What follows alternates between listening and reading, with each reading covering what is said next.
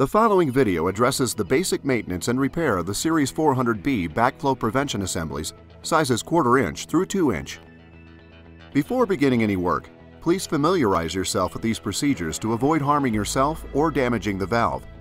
A copy of these instructions, as well as specification sheets, repair kit ordering information, and additional product resources can be found online at aimsfirewater.com. To open and inspect your valve, you will need a wrench, a flathead screwdriver, a Phillips head screwdriver, and an FDA-approved lubricant. The 400B backflow prevention assembly features 2 check assemblies, differentiated as the number 1 and number 2 checks respectively, and a relief valve.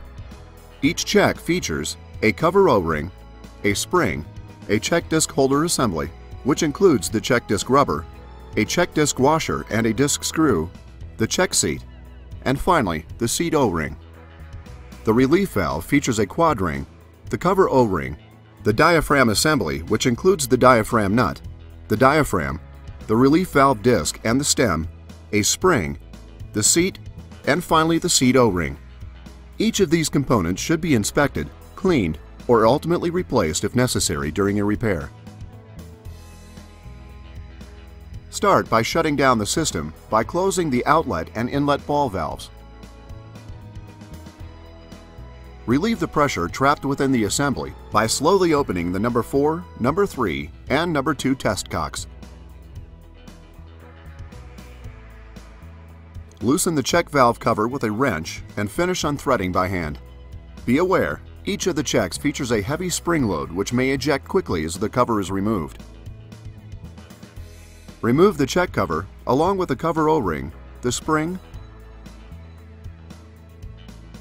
the disc holder assembly, and the seat. Each check component should be inspected to ensure the correct operation of the unit. In order to inspect the rubber, first disassemble the disc holder as shown.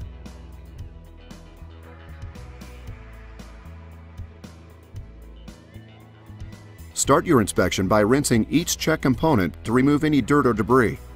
Dry thoroughly before proceeding. Closely inspect the disc rubber for any nicks, cuts, or hidden debris. If one side of the rubber is damaged, it can be flipped and reinstalled temporarily until new repair parts are available.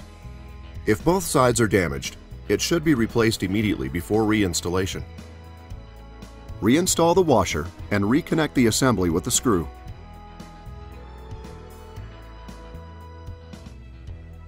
Likewise, inspect the seat and seat O-ring. Replace if necessary. Reinstall the O-ring around the base of the seat. Finish by inspecting the cover O-ring and reinstalling it around the cover. After your inspection, lubricate both the cover and seat O-rings before reinstallation. Place the seat module into the body seat bore. The seat module will be properly engaged later in the procedure as the check cover is threaded onto the valve. Reinstall the disc holder and replace the spring, ensuring that it sits properly on the disc holder. Place the cover onto the spring with the internal guide on the cover positioned within the end coil. Screw the cover into place and tighten it with a wrench. With the first check inspected and repaired as needed, repeat the previous procedure for the second check. In order to access the relief valve for inspection and repair, first remove the 3 bolts holding the cover in place.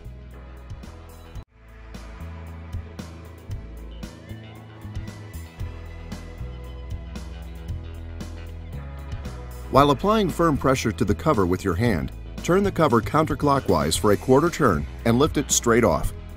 Due to the release of pressure when removing the cover, the relief valve spring may eject quickly. Remove all the relief valve components, including the relief valve seat.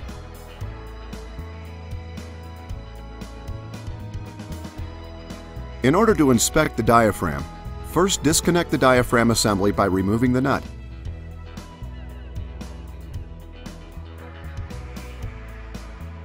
To inspect the rubber, disconnect the relief valve screw.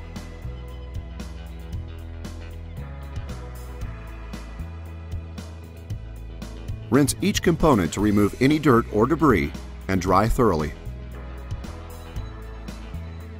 Begin by inspecting the disc for nicks or cuts and replace if damaged. Reinstall the disc rubber.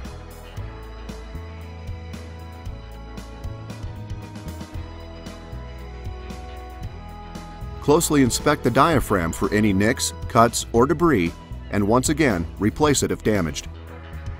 Once inspected, rebuild the diaphragm assembly with the molded step of the diaphragm pointed down towards the relief valve stem. Firmly tighten the nut. Inspect the relief valve seat and seat O-ring for damage or debris. Clean or replace as needed.